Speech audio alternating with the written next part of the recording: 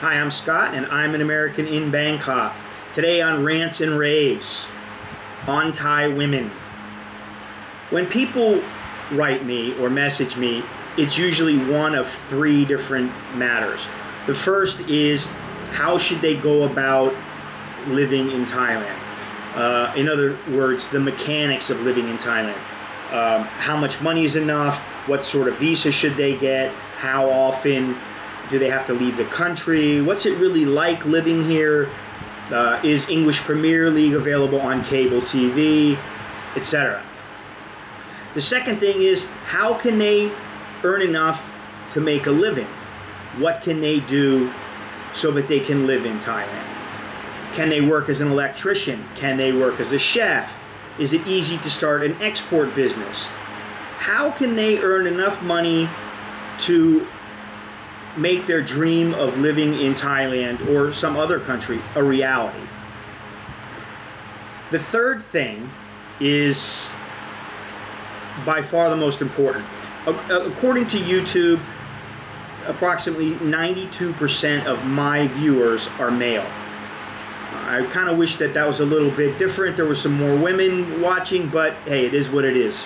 The most popular subject that people write me about is women, Thai women. Everybody wants to know about Thai women. And let's face facts. If you're a man, especially a young man, you probably don't know shit about women. You may think you do, but chances are you don't know jack shit. Wait until you get married. You'll learn a lot about women, but you still won't know anything. And if they're Thai women, you probably know even less. They are a mystery, an enigma of epic proportions, and if they weren't, I doubt that so many people would be writing me.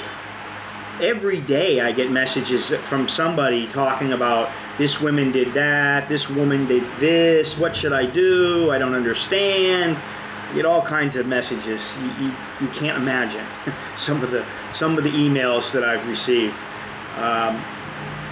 So anyway, here's the thing. I may not know much about Thai women. I don't profess to. But eventually, over the years, as you get older, you learn a little bit. Whether by osmosis or however you learn, unless you're a complete moron. And one thing that I learned is to use common sense, okay? Trust in my instincts, and fall back on your experience. If you have experience in situations, fall back on that experience. Occasionally I get someone writing in who says, what makes you the expert? And first of all, I never profess to be an expert. I've just lived here for, almost 18 years, and I've picked up a trick or two. Dr. Ruth might be an expert in sex.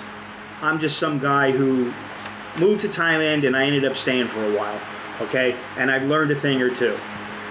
Now, when single men come to Thailand, one of three things usually happens. The first is they completely avoid prostitutes. They stay single, or they hook up with a Thai woman or Thai women, but they just avoid prostitutes, okay? They just don't believe in it, or they just don't go, or they just don't need them, or whatever. The second is they'll hang out in the nightlife areas occasionally or even regularly. And if they do by chance get involved with a working girl, it's usually only once. There's usually some kind of a bad breakup, or they figure out that, hey, this girl, she only wants money from me, or her and I are just too different. There's no way on earth that it's going to work. They smarten up and they learn the golden rule, which is, do not get emotionally involved with a prostitute. It just is beneficial to follow that rule. The odds are that if you follow that rule, you will get yourself into less predicaments than if you don't follow the rule.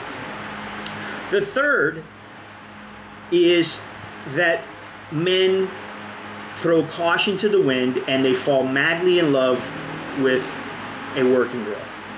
At best, they end up brokenhearted. At worst, they end up ruined financially and emotionally. And some men they just fall in love over and over and over again with working girls, and their relationships never work. They're always dysfunctional, and they just continue to go on, and that's just the life they live. So to each his own. But so what's the point of this rant? Well, the point is, use your common sense. Bar girls and prostitutes, they, you know, some of them may be outstanding, stellar human beings. I'm not here to debate their character, though. And remember that they're in the business of making men feel good physically and emotionally in exchange for payment. It's as simple as that. You know, some may want a boyfriend or a husband, but most, they want to get paid. So, you know, getting involved in a relationship, you know, it always means putting yourself out there, but getting in a relationship with a person in a different culture, that makes things more difficult. You know, you need to learn how they think, and what their culture expects, and so what do they expect. But if your love interest also happens to be a prostitute, the chances of success are extremely slim. And we see it not only on my YouTube channel, but you read it on the internet, you see it everywhere. You see signs of it. The chances of a relationship working with some girl that's working in a bar who probably doesn't have a great education, well, maybe you're a businessman in Hamburg or you know, in Des Moines, Iowa, or something like that, and you know, you've got a great job and a great life and things are going good, except you just don't have the woman you want. Well, like I said, the chances of your relationship working with that person is very slim. So remember something: you can only lose what you're willing to give. You're the only person who can open up your wallet and open up your life. Use common sense. You go to prostitutes for what they're meant for: sex. You aren't Captain Save-A-Whore. You aren't Richard Gere. She's not Julia Roberts, and you know, this is not Pretty Women. And you know, one thing that people forget is this is real life, man. You know, for some of these girls, their ability to extract money from men, whether it's on a straight basis where they just say, listen, you know, I'll have sex with you for you know, 2,000 baht or whatever it is, their ability to extract money from men and to earn is extremely important to them and to their family and to the well-being of themselves and their family. Okay, so you know, it's not something that most of them take lightly. If you ever talk to them about money, most of them are very, very serious about it. You know, it is important to them. It's the top priority. And I never really knew this until I came to Thailand. To me, I thought, you know, hey, money's important, but you know, hey, no big deal. That's because I was never starving. You know, if I had a problem, I could always call up a friend and go, hey, you know, give me $100, or you know, I could call my family up or something like that and say, can I have some money? I lost my job and you know, I got no money for food. I never have been in that position, so I'm fortunate. Anyway, it's as simple as that.